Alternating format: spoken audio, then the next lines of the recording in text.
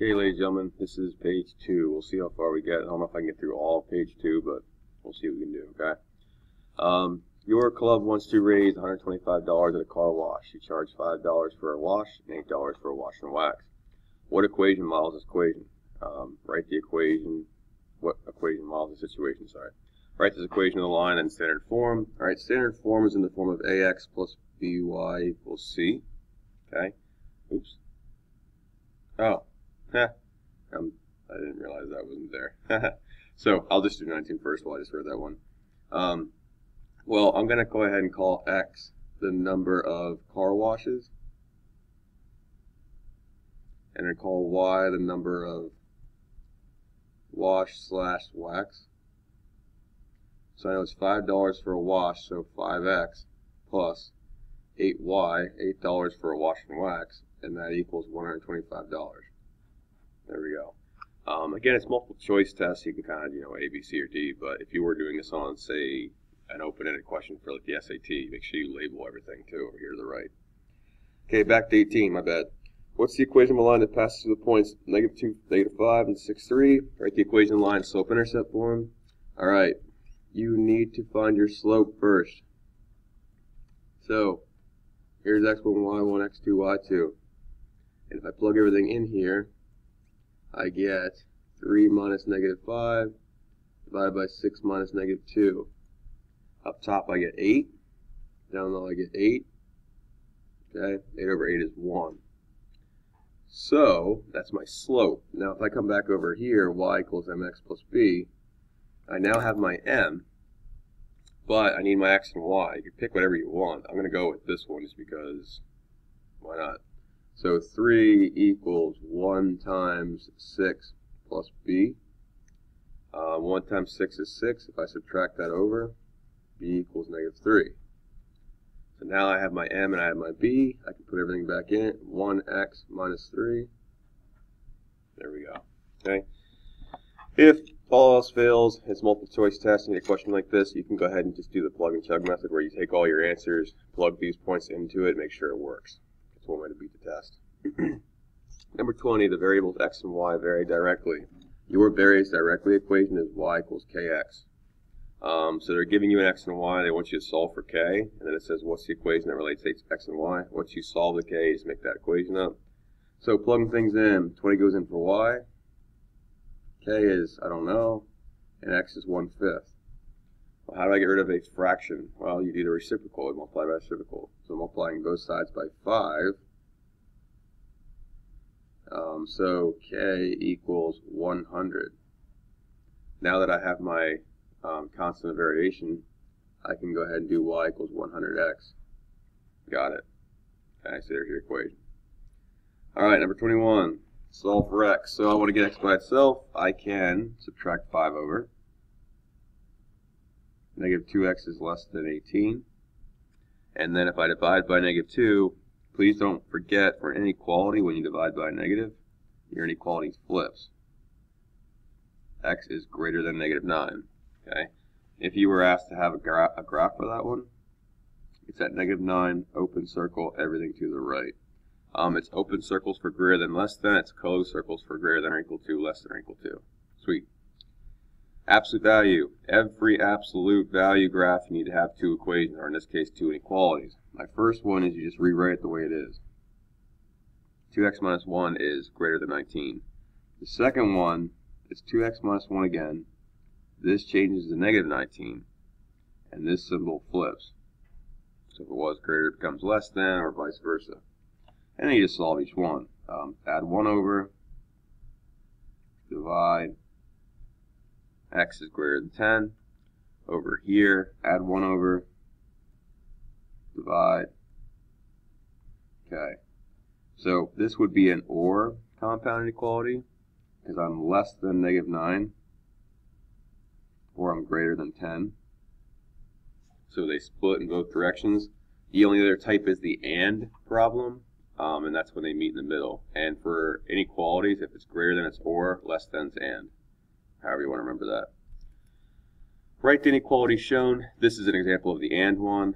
Okay, starting at -3, open circle, so less than x. which is less than 1. See how x is contained between these two boundaries? So if I'm writing that out in inequality, it's just your first starting point, your second starting point, and you're done. Okay? All right. Graph the inequality y is greater than 2x minus 1. So what we got here is we can graph it. So my y-intercept is -1, down 1, plot a point. Okay? And again, this is in the form of y equals mx plus b. That's why this is your y-intercept. This is your slope. My slope is 2, so I'm going up 2 over 1. Now it's greater than. So because inequality, this is a dashed line.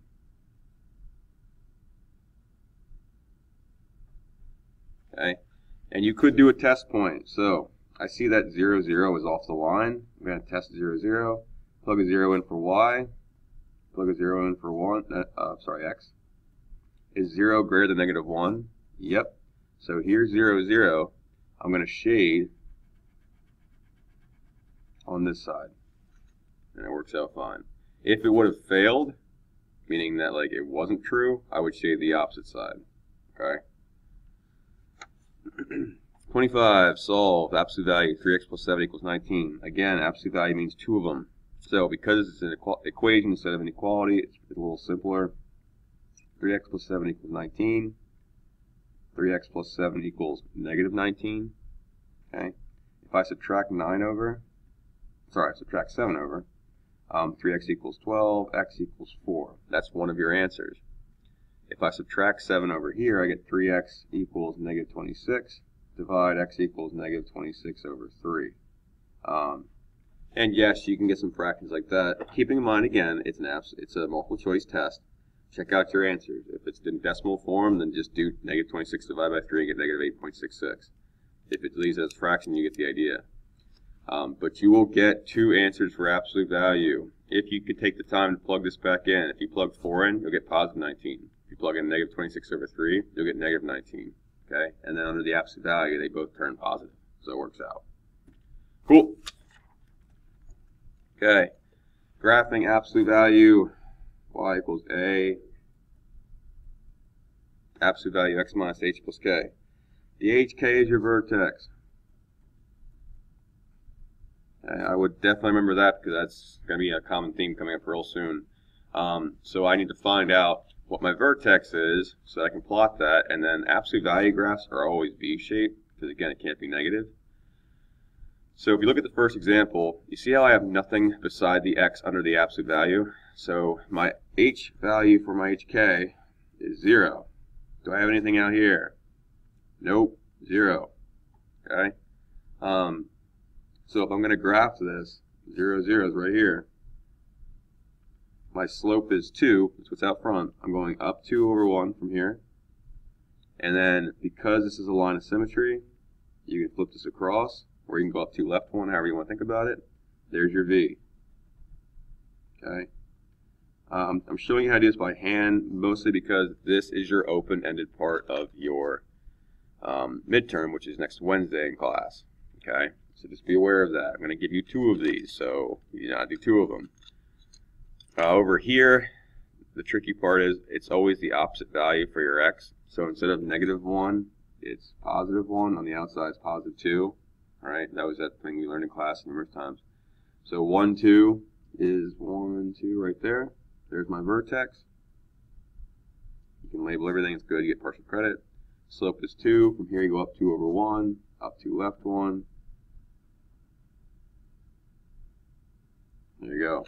If this was negative out front, that just means instead of going up 2 over 1, you'd be down 2 over 1, and then your graph would be opening down, which makes sense because the negative leading coefficient flips your graph over the x-axis.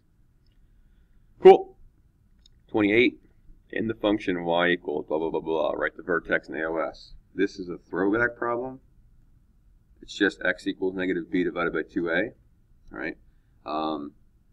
Now, just a little like trick for you guys. This is easy. You plug in the values here, you get +8 because negative makes it positive. Divided by 2 times -2. 8 divided by -4 is -2. So my AOS is x equals -2.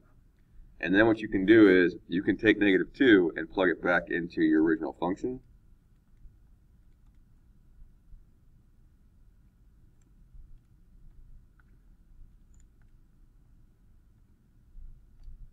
-1.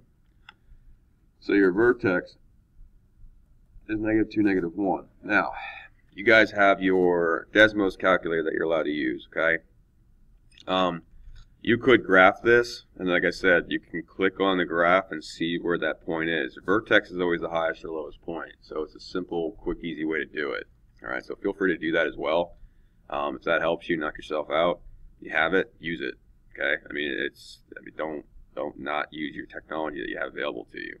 Okay, what's the vertex to graph the function? Da da da da. This is in vertex form already, which looks strangely familiar to what we had above. I mean, look, it's almost exactly the same. The only difference was this is absolute value brackets, this is parentheses squared. So it's always opposite, same. So the opposite of -5 is +5. Same on the outside is 7.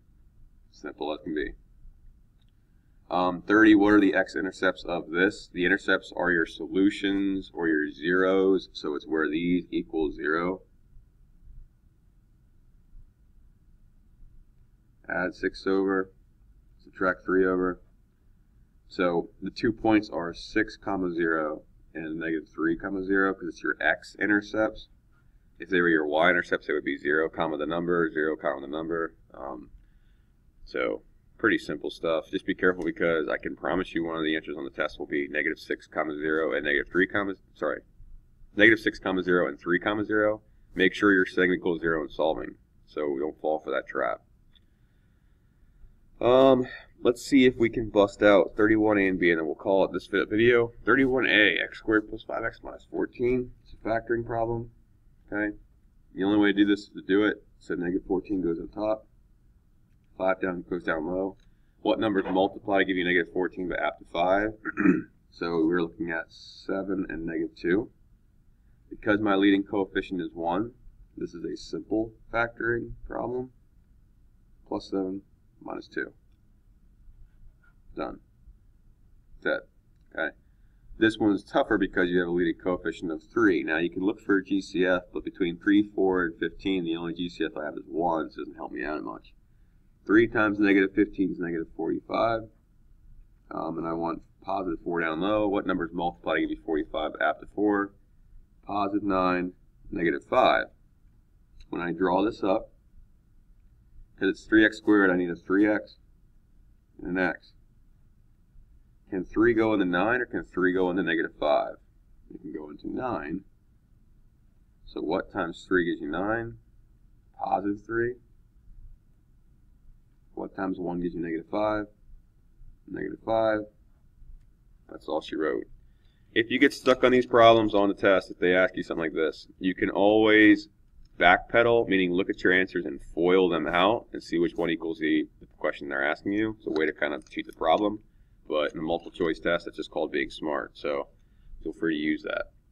Alright, this is your second video. I will make up the rest of them probably later today or over the weekend. But keep breaking up your studying, okay? Take your time studying, and you guys will rock out in this test. Okay, so as always, keep up the good work and good luck. We are all counting on you.